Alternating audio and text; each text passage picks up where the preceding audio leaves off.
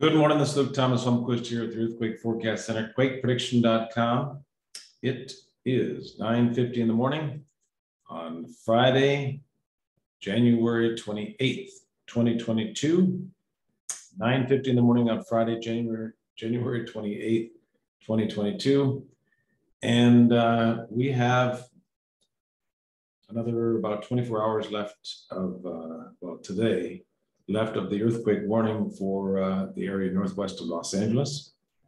Let's check on that right now.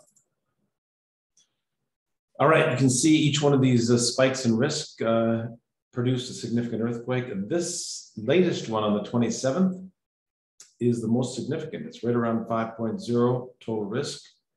So we had put out a warning for 5.0 to 6.0, most likely a 5.0 according to the data, but it's potentially higher risk level. And so far on the morning of the 27th, which is when this peaked here, we had a 3.5 northwest of Los Angeles.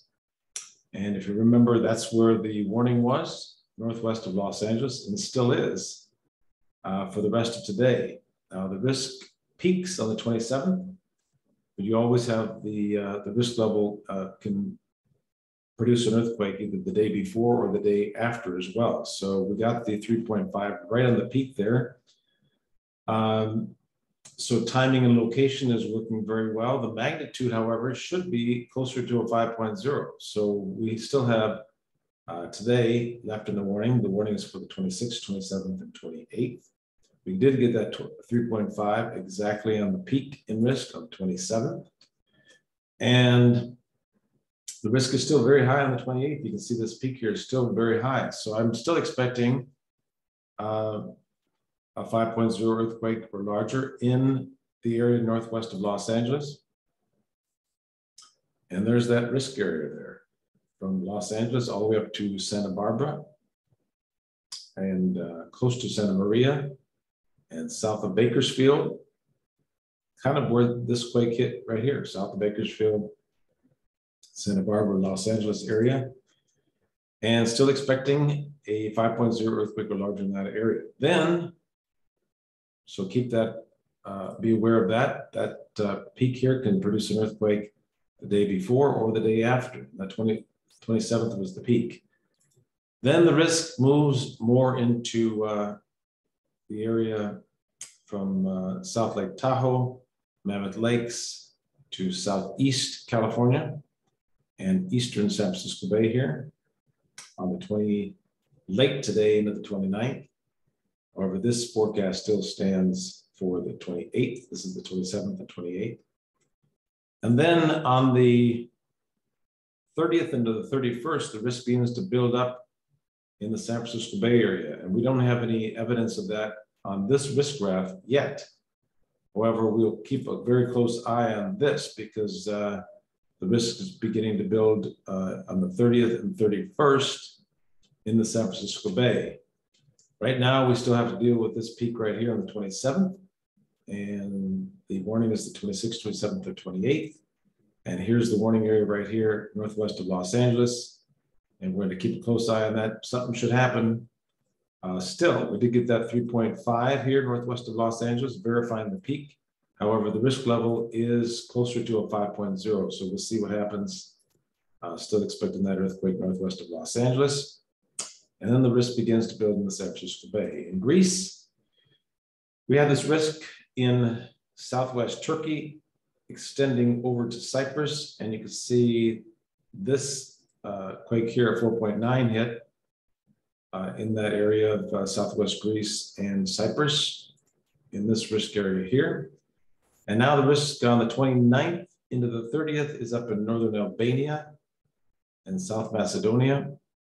And then the 30th and 31st is in Bulgaria over there. And we have the risk down here east of Crete.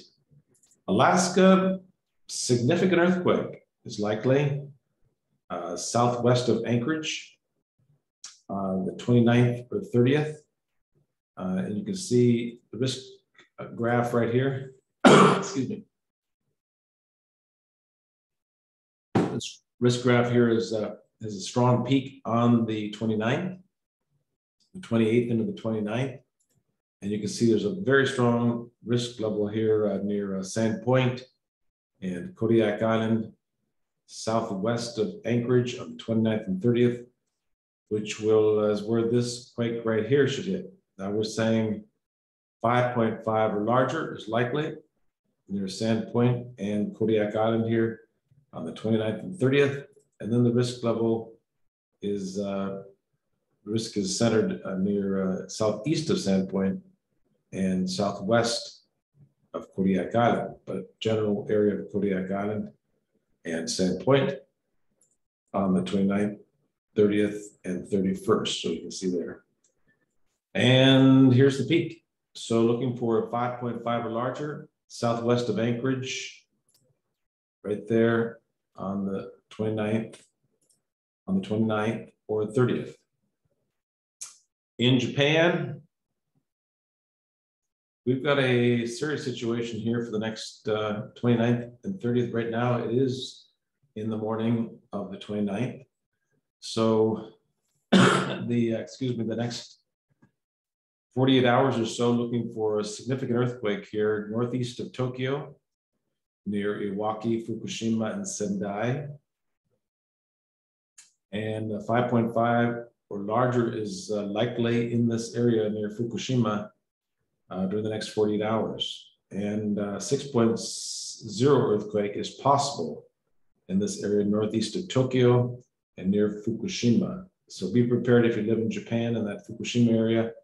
A strong earthquake is likely 5.5 or larger in that area northeast of Tokyo. So be prepared for that. We're starting to work on the data for Chile, and so we can't be very, very confident about the data yet, but this is what we have so far. Looking for a 5.0 or larger northwest of Santiago. Santiago is right about here, and this is that 98% risk right there. Is northwest of Santiago, Chile. I believe, yeah.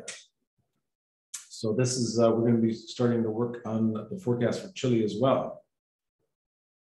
All right. Here is the latest situation in California. Getting some, looks like some foreshocks northwest of Los Angeles.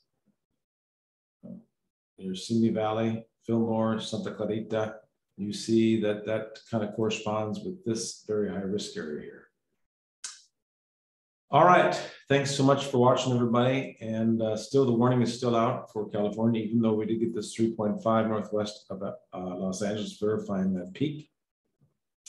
Still, the risk remains high for a 5.0 or larger northwest of Los Angeles in this high risk area here. So be prepared for that.